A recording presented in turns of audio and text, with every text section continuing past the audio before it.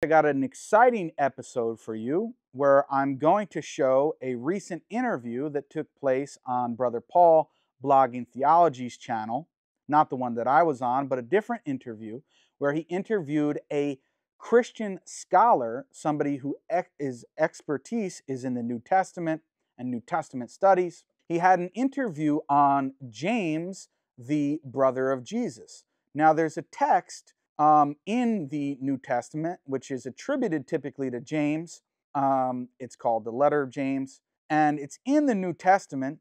And what we'll see here is that the Christian scholar is going to point out pretty clearly and emphatically that he believes whoever wrote the letter of James, or what's attributed to James in the New Testament, they very clearly had a different position, different key theological position from Paul, or the so-called Apostle Paul. And that is on what's called justification and how is it that human beings are reconciled to God. So many Muslims may be familiar with Christians who say that Jesus Christ died for your sins. Well, is it just, having faith in that, faith alone, that gets you to paradise or to heaven? Some Christians say yes, and other Christians say no. Now, it seems to be the case that justification is by faith alone, according to Paul, or the Apostle Paul, whereas James, the brother of Jesus, says nothing of the sort, and in fact emphasizes your works and your righteousness, just as Islam and Judaism traditionally have done. It's not merely by that, of course. In Islam, we believe in the mercy of Allah subhanahu wa ta'ala, that we need Allah subhanahu wa ta'ala's mercy. However, we don't believe in this concept of a human or God coming in the flesh, dying for our sins. Nevertheless, I want to play this clip where this Christian scholar makes the case that James, the brother of Jesus, or whoever wrote the letter in the New Testament attributed to James, very clearly differs with Paul on this very fundamental theological doctrine of how we are reconciled to God. Now, this is very important because if that is the case, then, and I think it is very obvious and apparent, which we'll see in just a moment, then this demonstrates that the Christian Bible cannot really be followed because what you wind up having is a hodgepodge of these different theological positions in which writers like James will differ from Paul on how people make it to heaven and how people make it to paradise. So Christianity, or Christianity from the perspective following it strictly from the Bible, is not really a defensible position, because you have all of these different writers, many of which we don't even know who they were, who had different theological backgrounds and agendas that contradict one another. So how can you follow all of them simultaneously? That's the problem that results. But anyway, let's go to the video and take a listen to what this Christian scholar had to say. Now, of course, I know that many Christians will disagree with him and maybe attempt to refute him or what I have to say, but he is somebody who is well respected, Professor Dale C. Allison. Let's take a listen. So absolutely everything in that text that you can, if you want to, read as Christian, you can just as easily read as Jewish. And I think it probably fits in with this fairly large body of apologetical literature where you are finding common ground. I don't think James is an argument. It's more like a presentation. Here's what we think, right? Here's what our James thinks. And yeah, actually, we're not in line with that Paul guy you may have heard of, because he believes in justification by faith. We believe in works too. Chapter 2 actually sounds to me, I think it can be almost demonstrated that it's polemic against Paul, or at least some perception of Paul, that he is this guy who says faith without works, that's just fine. This text says, oh no, we don't believe that. We believe in works too. What he's saying here, and I'm going to break this down, is that James, the book of James, chapter 2, seems to be, and he says he thinks that it can almost be very clearly demonstrated, that whoever wrote James chapter 2 is attempting to refute the theology of Paul and this idea of justification by faith alone. Now, for those who are not familiar with it, let me share my screen and show you guys what James chapter 2 actually says. So this is James chapter 2, starting at verse 20 down to verse 24. James says, "You foolish person, do you want evidence that faith without deeds is useless? Was not our father Abraham considered righteous for what he did when he offered his son Isaac on the altar?" Meaning it's by what he did, not mere faith. "You see that his faith and his actions were working together, and his faith was made complete, by what he did." Again, emphasizing it's not just belief in God or belief in Jesus. No, you have to have actions that are righteous. "And the scripture was fulfilled that says, Abraham believed God, and it was credited to him as righteousness. And he was called God's friend." Just as the Quran says, by the way, he was called God's friend.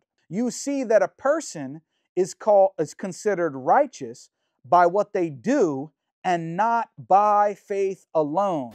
So very explicit, he said, people, and he uses the example of Abraham, are considered righteous by what they do and not by faith alone, as modern Protestants claim and many Christians would like people to believe, which they're basically following the doctrine of Paul. Now, that was from what James said. Now, you'll see that it seems like he's very clearly contradicting Paul in Romans chapters 3 and 4.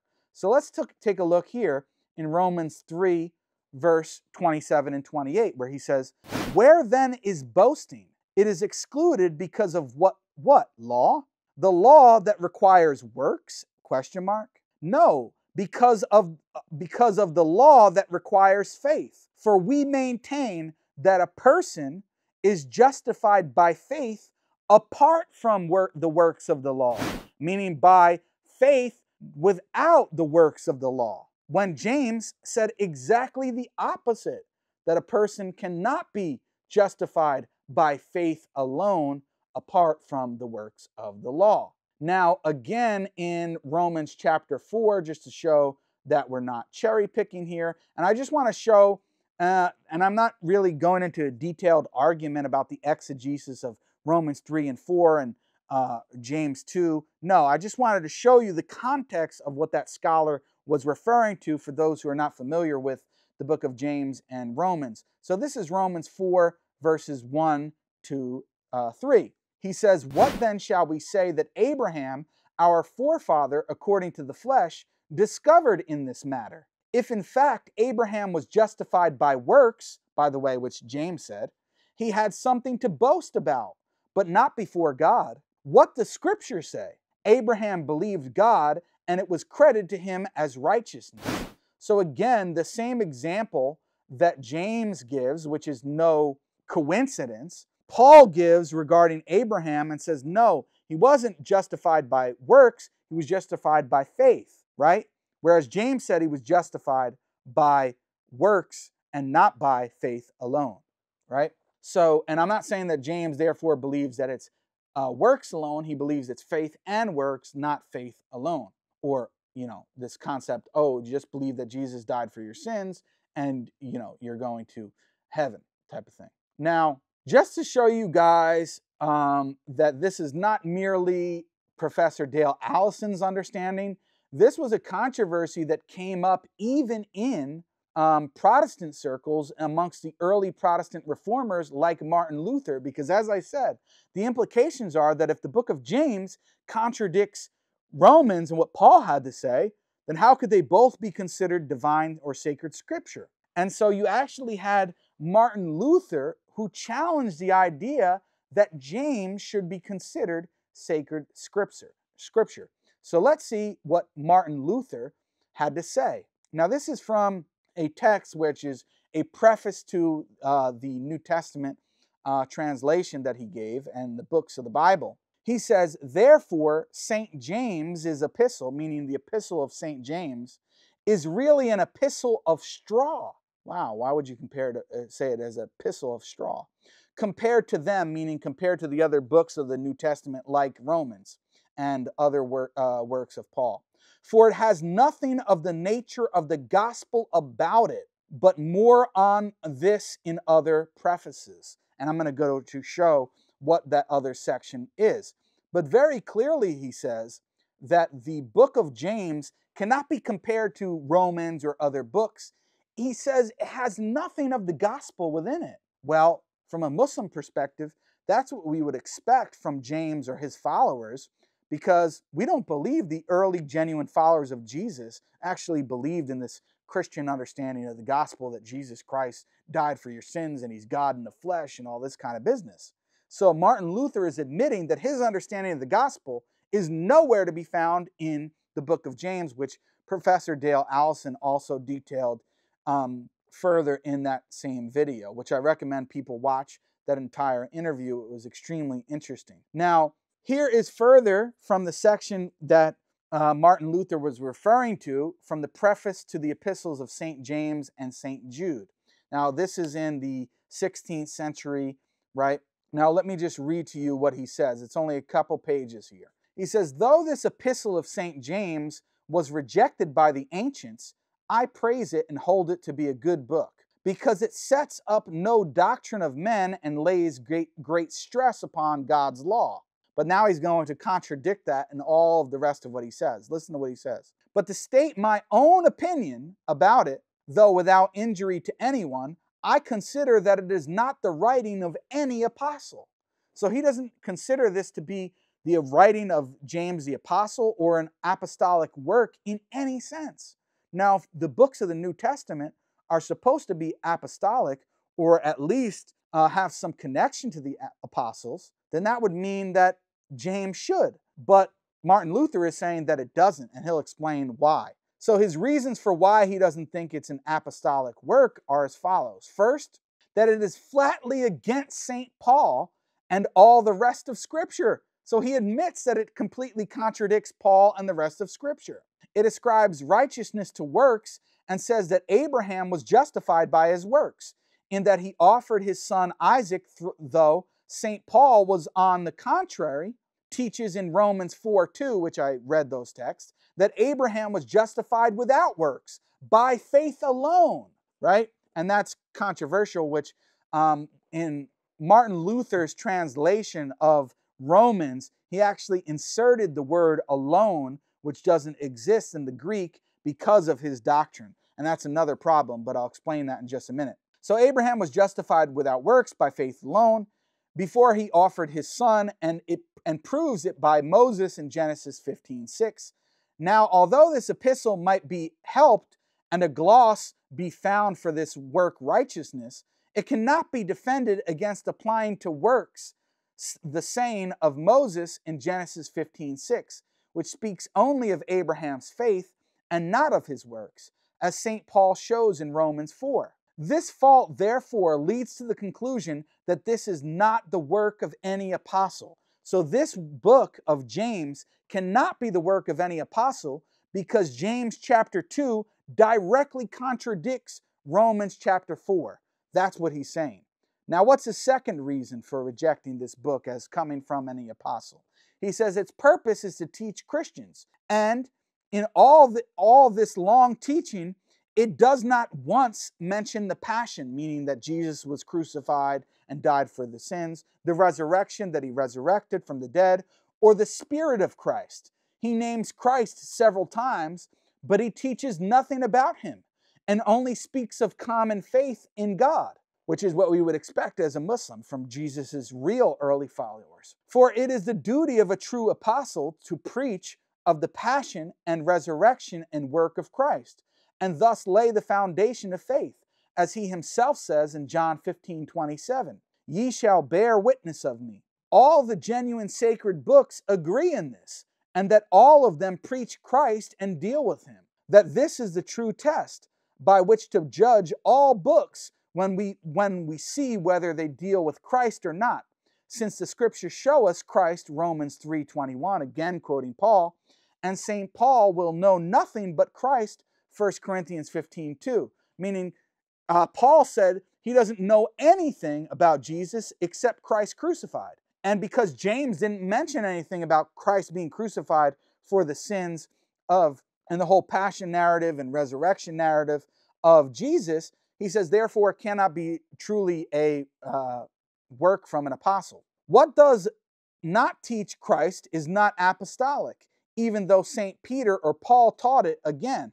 What preaches Christ would be apostolic, even though Judas and Annas and Pilate and Herod did it. But this James does nothing more than drive to the law and its works, and he mixes the two up in such disorderly fashion that it seems to me he must have been some good pious man who took some sayings from the apostles, disciples, and threw them thus on paper, or perhaps they were written down by someone else from his preaching. He calls the law a law of liberty, meaning the Jewish law is a good thing, though St. Paul calls it a law of slavery, of wrath, of death, and of sin. Galatians 3:23 and Romans 7:11. So Paul is very critical of the Jewish law, where James is praising it. Moreover, in James 5:20, he quotes the sayings of St. Peter, love covereth the multitude of sins, 1 Peter 4:8, and humble yourselves under the hand of God. And again, 1 Peter 5:6. And of St. Paul, Galatians 5:10, the spirit lusteth against hatred. And yet, in point of time, St. James was put to death by Herod in Jerusalem before St. Peter. So it seems that he came long after St. Peter and Paul. In a word, he wants to guard against those, meaning James wants to guard against those who relied on faith without works, i.e. Paul, refuting him, and is unequal to the task in spirit, thought, and words, and rends the scriptures, and thereby resists Paul and all scriptures. So he's against Paul, he's saying, and would accomplish by insisting on the law what the apostles accomplished by inciting men to love. Therefore, I cannot put him among the chief books, though I would not thereby prevent anyone from putting him where he pleases, and estimating him as he pleases. For there are many good sayings in him, meaning there's many good sayings in James, but he directly contradicts Paul, and he's not actually preaching about Christ and the crucifixion and resurrection, and therefore I can't really say that this is apostolic and say that people should accept this as being even really a part of the New Testament. Now he says, well, I can't prevent people from doing that, but if they do it, I don't agree with them. Concerning the epistle of St. Jude, no one can deny, and now this is about St. Jude, so that really doesn't matter. I just wanted to focus really on this idea of the epistle or the book of James. Now, what we showed was Dale Allison saying this. Then we showed what he was talking about from comparing James 2 to Romans chapters 3 and 4. Seems to be a clear contradiction.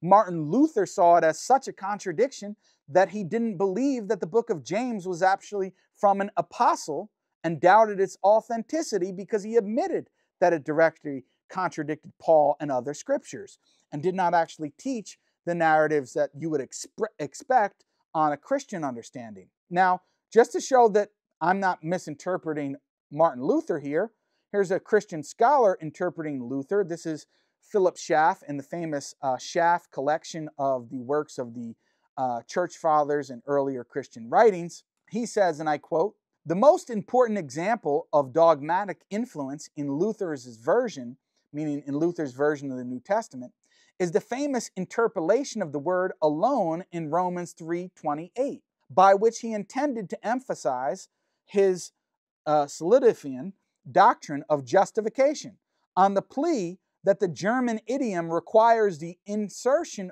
for the sake of clearness. But he thereby brought Paul into direct verbal conflict with James, who says, James 2:24, by works a man is justified, and not only by faith. It is well known that Luther deemed it impossible to harmonize the two apostles in this article, and characterizes the epistle of James as an epistle of straw, because it had no evangelical character. He therefore insisted on this insertion in spite of all outcry against it.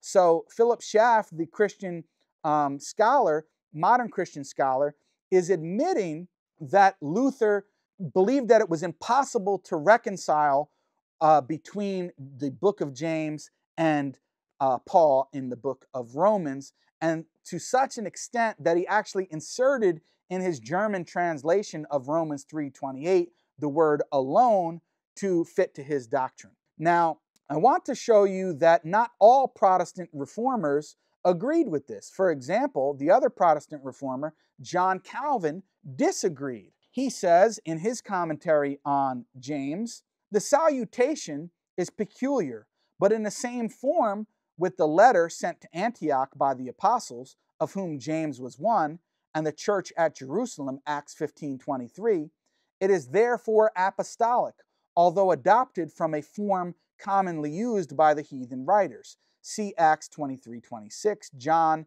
in John 2:10 and John 2:11. Uses the verb, and I can't read Greek, but in a similar sense, and it means properly to rejoice. It being an infinitive, the verb, again in Greek, to say or to bid is put before it by John and is evidently understood here. Hence the salutation may thus be rendered, and he goes on to explain it. But he says very clearly that he views this expression in James as apostolic, meaning he believes that it's coming from an apostle. Now, how John Calvin and others who follow him and believe in the Protestant doctrine of being saved through Christ by faith alone and not works at all, how people go on to try to reconcile that, I'll let them explain that to you. But nevertheless, we see a clear difference of opinion here between Luther and Calvin, where Luther, on the one hand, is saying he doesn't consider James, the book of James, apostolic because it contradicts other scripture, especially Paul and Romans, and therefore he doesn't consider it really to be genuine scripture in that sense, to be apostolic, whereas John Calvin considers it to be apostolic and attempts to give some type of interpretation to make both James and Paul fit one another. Now, I actually don't believe that that act can be done consistently, so I would agree that with Luther that Christians have a genuine problem there. Nevertheless, it's clear that the Protestant reformers differed on this and that the book of James did cause such a problem. Now, I want that to be clear not only to my Muslim audience, but to the Christian audience, because this demonstrates that you guys don't even have a very clear understanding of what is apostolic, who wrote these texts in the New Testament. Many of them, even besides the book of James, are anonymous. Why should we trust them? And the book of James itself, Luther admits, doesn't have these doctrines of Christianity, of the death, burial, and resurrection of Jesus Christ, him being God in the flesh, and all this other business. It just talks about believing basically in God and being a righteous person, which is what we would expect from the true followers as a Muslim, what we expect from the true followers of Jesus. Now, James, if he truly was the brother of Jesus, as the New Testament claims, and as it claims to be, written by James, or at least attributed to him, whether he had scribes or whatnot, this is actually evidence of at least a semblance of the Muslim narrative existing even in the New Testament, even amongst the early followers of Jesus. And you don't have this concept of Jesus' death, burial, and resurrection, being God in the flesh, and all this kind of business. And so the Christians allowed this to slip in the New Testament. It seems obviously to contradict the Paul and other places in the New Testament, as this Christian scholar Dale Allison admits, as Martin Luther really had struggled with, and as what we just read from Philip Schaff and his interpretation of Luther as well. With that being said, guys, I hope that you found this video informative and educational. If you want to see more information on it, I recommend going to watch that full video and interview on Brother Paul's channel. And if you enjoyed this video and would like to see more videos like it on my channel, then please consider subscribing to the channel and putting the notification bell on to get notified of future videos. Also, consider liking this video as well as the other videos that you've enjoyed on my channel. Really does help with the algorithm. Comment on these videos and let me know your thoughts. Also, share this with your friends and family or people who you think will be interested in these videos, or on your social media platforms. No matter how big or how small, it really does help.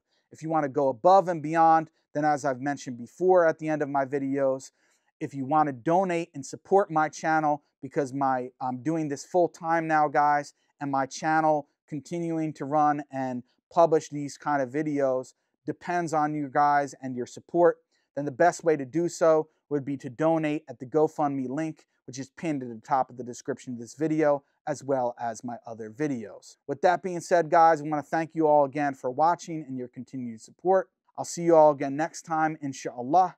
Assalamu alaikum wa rahmatullahi wa barakatuh.